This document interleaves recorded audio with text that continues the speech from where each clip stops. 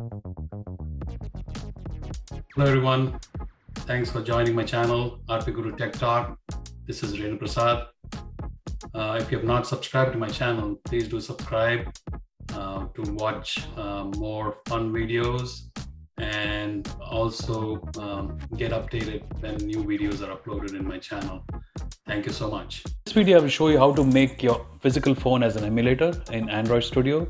That way you can install it on your phone, regular phone, and test it out.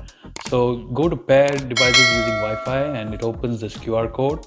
Now go to your phone, go to settings and search for developer options. Click on that and scroll down and it says wireless debugging. Click on that. Don't check the box yet. Click on that. Now check the box. It'll then click on pair device with QR code and then it opens that QR code scanner. Go back to the computer screen and scan the QR code. After scanning, it takes about 10 to 15 to 20 seconds depending on the phone, how long it takes, and then the check mark shows that it's completed. And then if you wait for a few seconds, the device, your regular phone, will show up in the device list. So this way you can debug apps in your regular phone. Hope this helps. Talk to you soon. Thank you. Bye.